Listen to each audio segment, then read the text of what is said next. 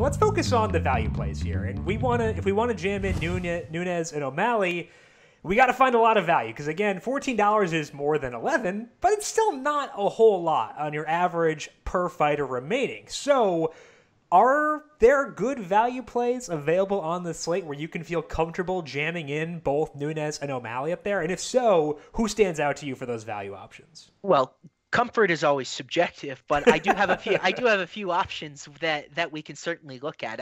I think I'll start bottom up as far as the cheapest fighter that I'm looking at targeting a lot is a guy, Brian Boom Kelleher. We've seen him before on a FanDuel slate. He fought in a fight night card about a month ago in Jacksonville.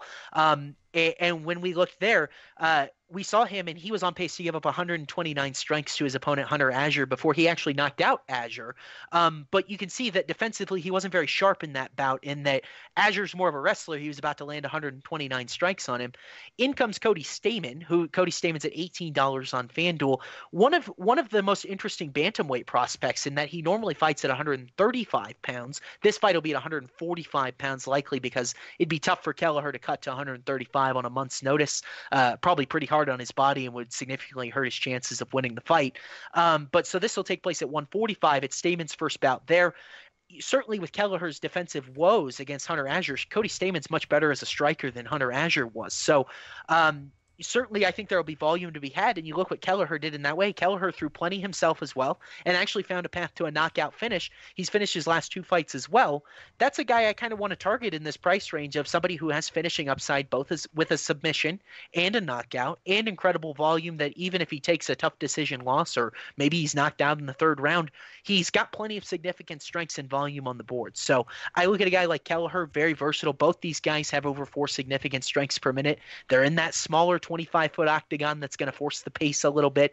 I certainly can see this as a spot where we target Kelleher with winning potential. Certainly Kelleher's a live dog in this fight.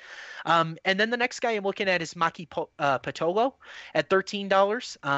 Apologies to Maki if I messed up the pronunciation of his last name there, but he's moving up to 185 pounds. We're seeing some fighters transitioning weight classes in this COVID environment, so that's been very interesting. But he'll move up, but normally I'm concerned about size of a fighter moving up. He'll actually have the smallest little bit of height and reach advantages on his opponent, Charles Byrd. Byrd, $18 in the FanDuel player pool. But Pitolo's as active as they come. He's thrown 5.42 significant strikes per minute. He's never attempted a takedown, so it's very clear what his strategy is, very similar to Justin Gaethje, who we saw a few. Never attempted a takedown. He's trying to stand there and throw punches.